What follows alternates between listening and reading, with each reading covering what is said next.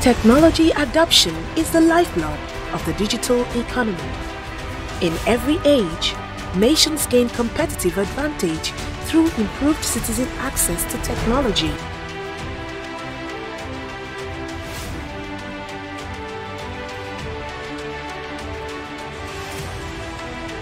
First, it was fire, then iron. This was quickly followed by the moving assembly line for mass production.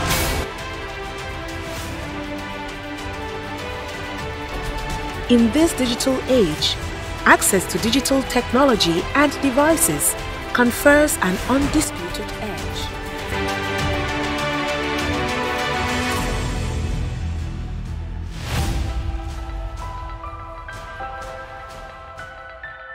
Nigeria is beginning to gain this advantage.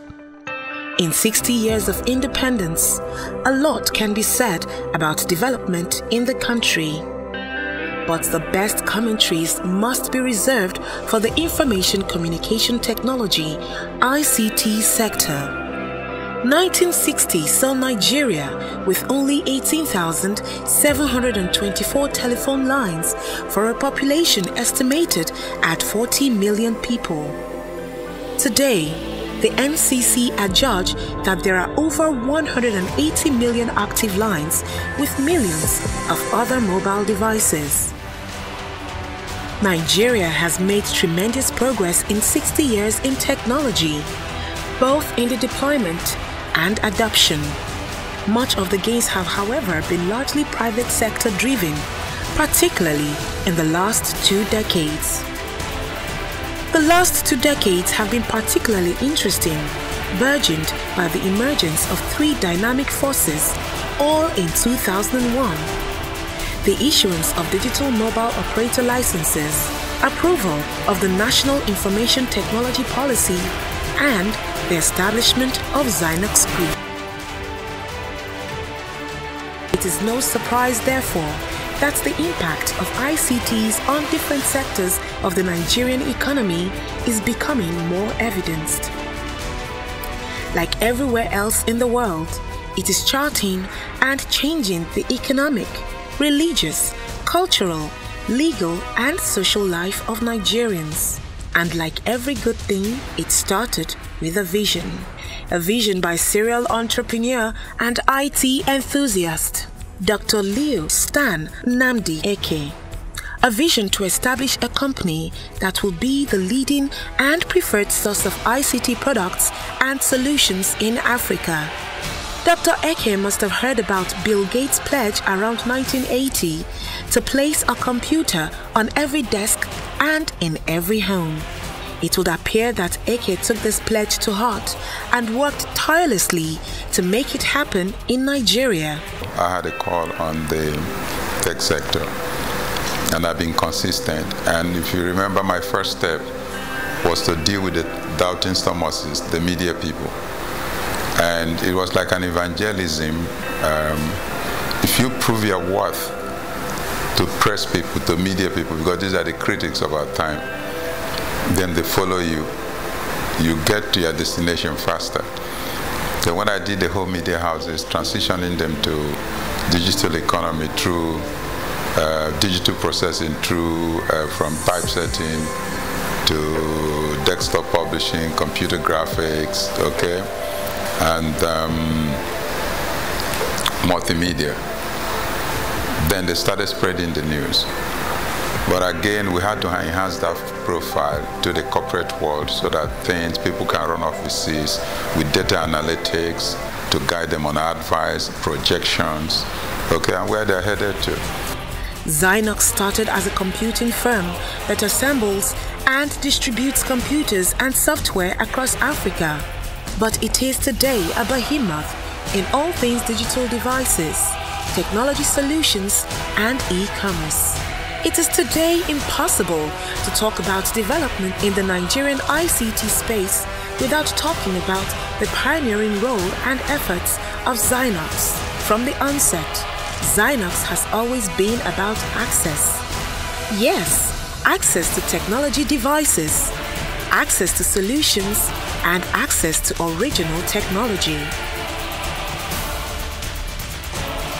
In 2 short decades, the firm has almost single-handedly institutionalized high-end ICT solutions that have moved the Nigerian IT sector to the next level. The firm is at the forefront of efforts to democratize technology for the masses. It started by developing personal computers that suit African needs. It prioritized protection from power surges, frequent power cuts, and unclean power. Zinox Group is not just a computer company. It is an amalgam. It is a digital technology powerhouse and enabler. As businesses went online, the company oversaw the launch of Africa's first ever e-commerce outfit, Buyright Africa, and subsequently launched Yudala Limited in 2015. Yudala quickly carved a niche for itself by being the first organization to combine an online shopping platform with retail stores located in major cities across the country, with further expansion into other major African capitals. Yudala Limited has transformed the average shopper's experience of the marketplace with its emphasis on responsive after-sales support, customer-centric approach, wide range of quality pocket-friendly products, ultra-secure and flexible payment options, as well as efficient distribution system. The firm expanded its portfolio with the acquisition of Konga, Nigeria's e-commerce giants, in 2016. With the acquisition of Konga and quick merger with Yudala, both companies now operate using Konga's brand identity. They had the advantage of both offline and online transactions and attendant profits. Beyond mainly selling mobile and electronic devices, the physical stores now serve as payment and pickup locations for items ordered online. Walk-in customers are also able to make orders in stores for items only available online. To appreciate the progress that the Zinox Group is making, consider the antecedents of the founder. Zinox strategy roadmap was to build a 360-degree ICT. We have the biggest distribution, TD Africa, in the whole of sub-Saharan Africa, ICT distribution. We acquired a software company, Esputer. We designed critical software to drive our system. So we've been on enterprise applications for over 20 years in the group. Then we have a solution company, which was the first company in the group, Task Systems, which is supporting the oil companies and the banking sector and the industries, critically. We have a support company, TD Plus. And then we have a lifestyle company called TDI Life, which is into FMCG. So we recreated FMCG by giving it digital content to it, adding call centers, digital payment for moms and pops, so rating the agencies on behalf of the manufacturers. Food is key, and during the crisis, that company was the biggest distributor, moving goods around and extending credit to mom and pop shops and then departmental stores. And then the mega e-commerce, which is Konga, which is online, offline, with physical stores.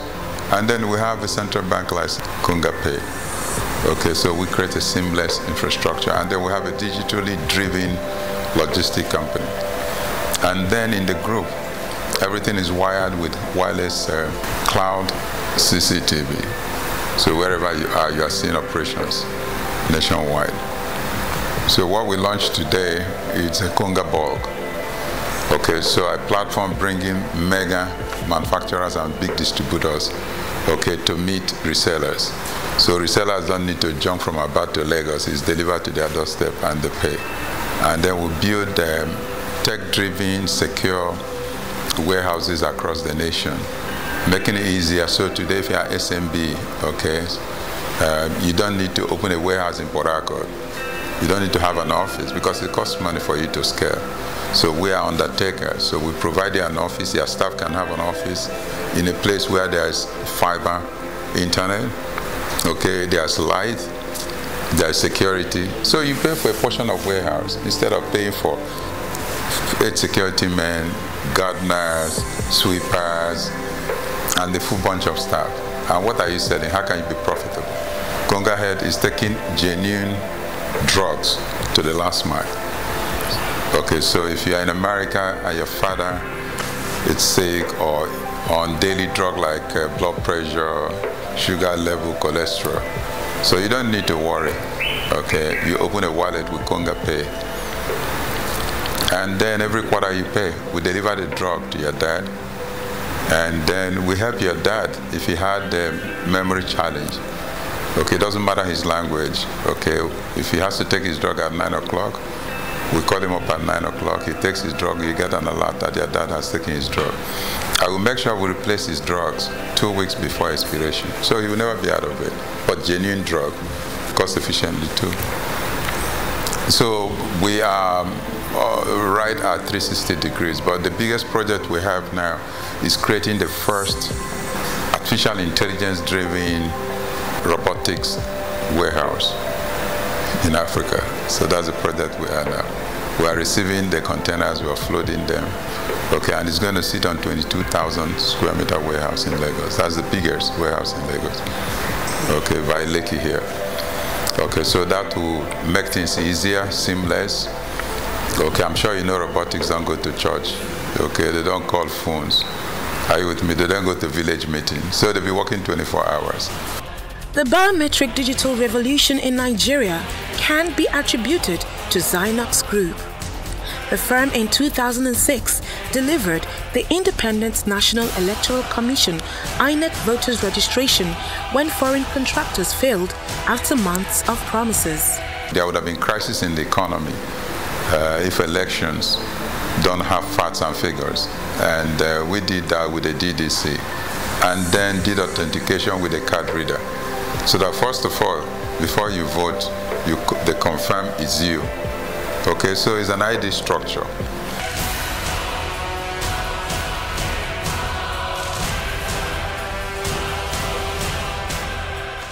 In 2010, the company again delivered the biggest single ICT digital rollout in Africa with INEC, with the design and deployment of the direct data capture machines, which helped capture and streamline Nigeria's voter database, reduce post-election litigations, and move the country closer to electronic voting.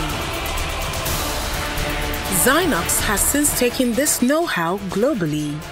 It has helped other African countries revolutionize their electoral processes, most notably Guinea-Bissau and the Gambia, where the company was instrumental in the deployment of the voter capture machines, as well as the technologies used in successive elections and wireless cloud. Zinox is also credited with the largest single e-library and wireless cloud rollout project on the continent, which has seen hundreds of universities and other tertiary institutions in Nigeria equipped with high-speed internet and other digital infrastructure. These rollouts are complemented with solar installations to support erratic power supply systems in Nigeria. Zinox is undoubted the foremost company to go into the uncharted terrain of computer production and ICT solutions in West Africa. The Zinox brand. The company has since etched its name into the world IT history books by notching a lot of firsts. The first internationally certified indigenous computer brand in West Africa. The first computer brand in the world to incorporate the Naira sign on its keyboard. The first and only computerized digital assembly plant in West Africa, with a daily production capacity of over 5,000 units installed in Gbagada Industrial Estate, Lagos. Zinox is currently the only local OEM partner of Microsoft and Intel Corporation in Nigeria, the first metropolitan WiMAX solution in Nigeria. When we launched Zinox, we're just giving an IT identity to Nigeria as a nation. And I said that no nation can claim to be independent until you have an IT independent. The company places a premium on its employees, highly skilled, passionate and dedicated. Zinox has consistently proven that enhanced IT knowledge and deployment of robust ICT infrastructures are the key drivers of the new economy. Zinox plays to keep. It ensures that it is ready to do the task it has set for itself to do. It is always ready to reach out to the best of the best for partnership. And where what is required is proof of capacity, it is quick to undergo the necessary certification process. The firm is today Microsoft certified OEM partner Intel Platinum status, biggest Intel partner in Sub-Saharan Africa. First OEM in West Africa to attain the NIS ISO Quality Management Systems certification, ISO 9001-2000. Today, Zinox product range extends beyond the computer and other mobile devices to power generating sets, inverters, and other household appliances. Zinox Group is a firm with an eye on the future. If you watch Zinox anticipate the future, you can see I was like this thinking, okay, with my body. Now, I was thinking what to come, and it was after that we bought Konga. We acquired Konga. It was after that we are rolling other things. I just told you we want to roll out the biggest artificial intelligence, robotics-driven warehouse in Africa. We are already there. I hope after that, launching the Experience Center. What the Experience Center does today is saves Nigerians millions of dollars. So instead of going to America, going to Britain, going to Dubai, you can sit in there and they connect you to the best experts at the headquarters. You engage with them live. And that's giving us capacity in West Africa and built with integrity. Okay, that all the foreign competitors could trust us and they will partner. Zinox is not just about machines, components, and technology. It is also about people. As a socially responsible company, it is no surprise that it is big on giving back to society. At Zinox Group, corporate social responsibility, CSR, is not just talk, it is a way of life. In support of efforts by the federal and state governments to reach needy Nigerians across the country during the COVID-19 lockdown, the Zinox Group committed to feeding over 7,000 Nigerian families for 2 weeks through its staff spread across the various states. Besides, Zinox did not retrench any staff during the last economic recession, an unprecedented feat during this period. The Zinox Group is also rightly credited with pioneering paternity leave in Nigeria. In recognition of the quality of Zinox products, the European Union adopted the Zinox Elite laptop as the device of choice for the support of immunization and vaccination governance in Nigeria, EU Sign project. The choice of Zinox Elite laptop over foreign brands for the nationwide project followed a keenly contested bid between various local and foreign brands and was based on the system's sophistication, performance, and rugged designs. Zinox offers simple but cost-effective technology solutions to help individuals, firms, and even government meet the challenges of day-to-day living.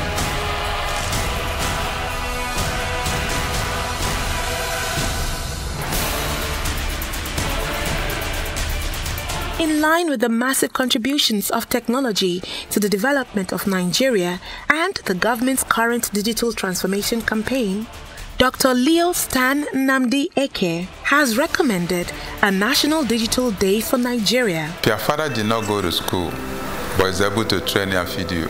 He has done something, but he hasn't achieved what he expected. We are not on ground zero when you look at the power of fiber in the country at the moment. Okay, we have excess capacity on bandwidth, but the problem is distribution, C cables. Today, the president now is doing virtual executive council. He never existed. No person ever thought of it. Are you with me? State governments are doing virtual meetings instead of rushing to Abuja. Whether you like it or not, about 25% of Nigerians have become digitally sensitive. So at 60, you are matured over matured, okay? It's a way of appreciating the little we have done, while also sensitizing people on the need for digitalization. So that's basically what I expected the nation to celebrate, that the banks today are tech-driven, okay, the industries are tech-driven, that people are working from home virtually, the companies have not collapsed. Are you with me? So there are a lot of content and news sharing across board that our grandmothers now can word process by sending you text, even if they are requesting for money. Are you with me? You find that the media industry has grown, that today people can sit at home and produce films without having expensive cameras. If the president declared October 1st as digital independent, it would sensitize Nigerians more, okay? And that day, Nigerians should be able, few people, students, workers, should be able to talk to him virtually. I was born before independence, and I remember that day completely because we were given flags, Nigerian flags, okay, small Nigerian flags. It was like a souvenir, okay? So what is the president going to give? Give us flag now? That's not the answer. Give us rights now? That's not the answer. Okay, but if he could broadcast live and many people will go, it could be 2 million or 1,000, 2,000. Okay, this time block the ministers, but talk to citizens. We have reached that stage, and that will create a whole lot of sensitization. This statement has generated a lot of interest from key industry stakeholders.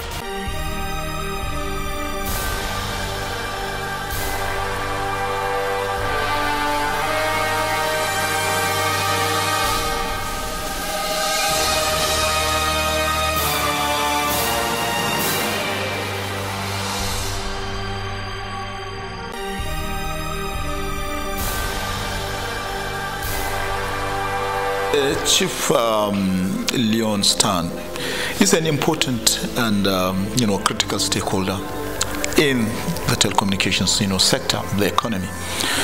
And coming from him, I will subscribe to this very, very important observation he made. And I think to do that, perhaps we need to dedicate not just a day. A day may not be enough. Okay, maybe 2 days minimum, but we need to really think seriously by engaging critical stakeholders on what do we intend to achieve by having this day as dedicated, a day dedicated, for the ICT. Okay, what ICTs have done in this country, what they can do, okay, what they are doing at the moment, and what they can do in the future. A National Digital Day, a reminder for all of the advantages that the digital economy, that the digital ecosystem can play in carrying Nigeria into the 4th industrial revolution is useful. Nigeria's young population is energetic, they're tech savvy, they have a can-do entrepreneurial spirit, and we hear about it all the time. A friend said that Nigeria is the most innovative, ingenious, and exciting market that he knows. I think Nigerians have done extremely well. So if there's a day to celebrate people like that, to celebrate our achievement, and to look at policies that can move us forward to the next stage of development, it will be a very welcome development. It's something that we should look for, and especially the digital economy. As the Minister Pantami said recently, that you need 4 things to achieve the digital economy. First of all, you need a smartphone, and secondly, you need a virtual account, which all these 2 that the citizen himself would be able to provide. But the third one, that you need a broadband. So, and that broadband infrastructure is what government should really provide to the people.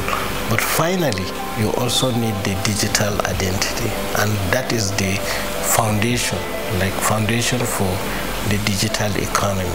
The doctor is a pillar, you know, of ICT in Nigeria, and what he has proposed is really what we require a long time, because you set a date for ICT. It means you are making people to become aware of what the whole industry is all about, and that will be good. So I'm calling on the government to support, you know, and look at his call and declare a day specific for ICT. It's a very, very good idea.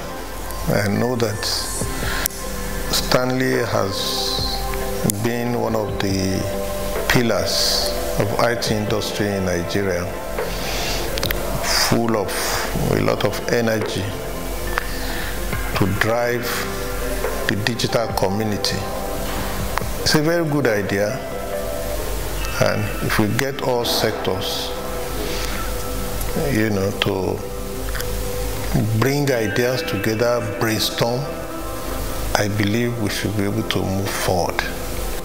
Louis Tan is a mentor. He's a very fantastic person who has pathway and inspired a lot of us in the space, and somebody who has been able to build a system that is a local content, a real local content we're talking about, and also build a very big track record in the space. His footprints are not hidden, and I believe if we look at the concept of the National Digital Day, it's a real concept. We are showing that we should appreciate what technology is doing. We should create a day for it, to be able to like celebrate it. Let it be part of our DNA. Let's not think about we being consumers only. Let's not look at from the other angle. We should look at the other side, whereby being part of the utilizers of this space. So for me, we might even have to, if you're taking a recommendation from me, we might even extend it to a week, National Digital Week. That Mr. Staneke has really, poured into the ecosystem, and he has supported the ecosystem in many ways. And I think as an entrepreneur, he has also shown that it is possible to build a sustainable and globally known Nigerian brand. And I think that this is, role models are the thing that young people need the most in order to actually build their own little empires. And he's also done a lot in terms of giving back to the ecosystem, giving back to young people, helping with policy, pushing policy, sort of enabling the discourse with government. So I think that, the work that he's done in the ecosystem is highly commendable, and, I hope he doesn't stop anytime soon.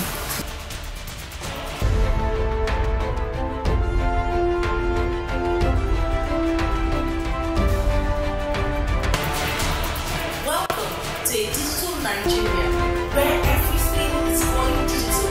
Access, speed, ease are the common criteria. A few buttons get the job done. The stress